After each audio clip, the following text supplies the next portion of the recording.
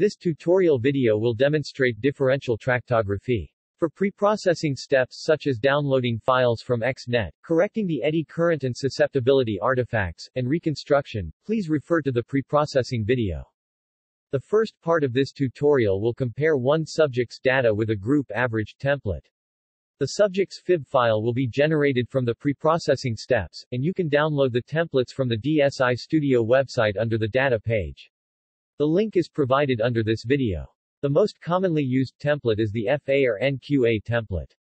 NQA is also known as the normalized QA. The analysis is not limited to FA or NQA, and you can use any imaging metrics for differential tractography.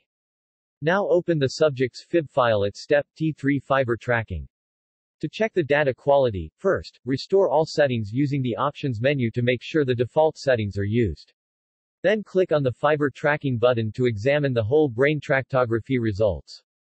If the tracking results contain many noisy fibers or artifacts, there could be data quality issues, and you may need to check out the data troubleshooting video about how to identify and fix them.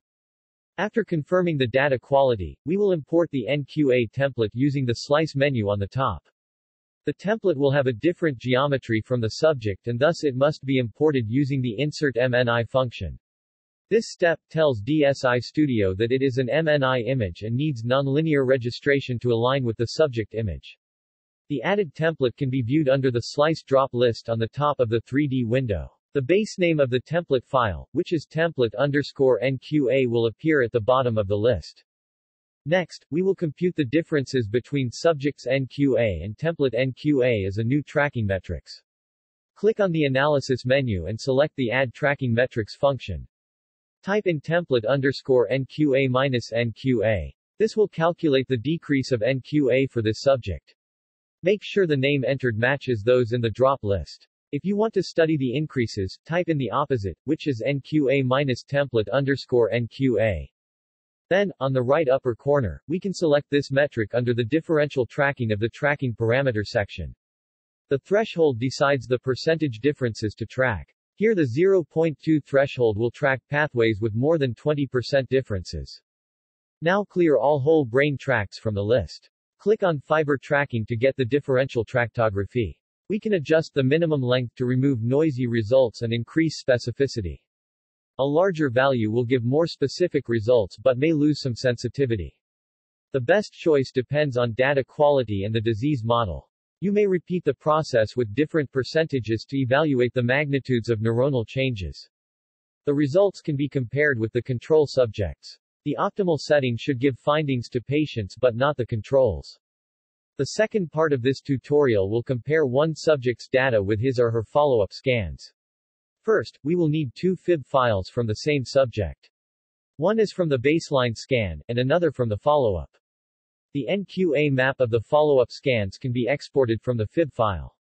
Open it in step T3 and use the export menu to save NQA as a nifty file. Make sure to save it in a different file name to avoid confusion with the baseline scan.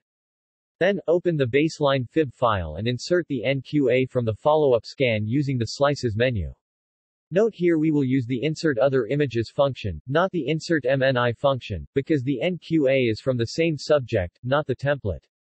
We should see the follow-up NQA listed on the slice list. Add a new metric using the Analysis menu and type in NQA-followup_NQA. This will track the decrease of NQA. Again, make sure the name of the metrics matches those listed in the slice list. The newly added metrics can be selected in the tracking options at the right upper corner. We can adjust the threshold to decide the percentage threshold for differential tracking. 0.2 means 20% differences. The minimum length will remove fragment results and improve specificity. A larger seed count will give better track coverage. Click on the Fiber Tracking button to generate differential tractography. Differential tractography can also combine with region settings to exclude certain regions from the study. For example, we can add a region of avoidance using the Atlas menu to exclude regions that have many artifacts. The region will remove irrelevant results and improve the specificity of the findings.